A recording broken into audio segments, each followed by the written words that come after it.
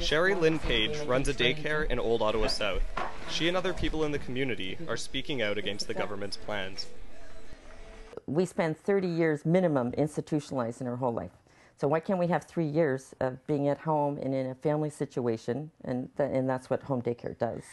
For that is in a family situation, because the rest of them you're institutionalized. So by putting children at the age of 4, they're institutionalized for yet another couple of years, full days.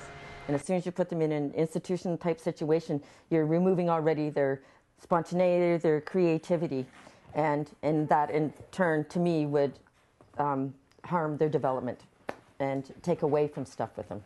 The implementation of all-day kindergarten would fulfill the last major campaign promise of the McGuinty government. Schools such as Hopewell could see the program introduced as early as next year.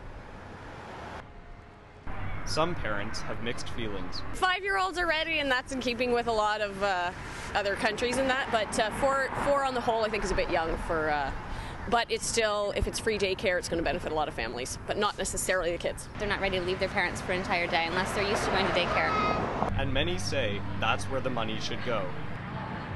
Why are we going into the school system and all that money and overburdening it yet more instead of doing what he promised in the first place, was finding daycare spots for someone?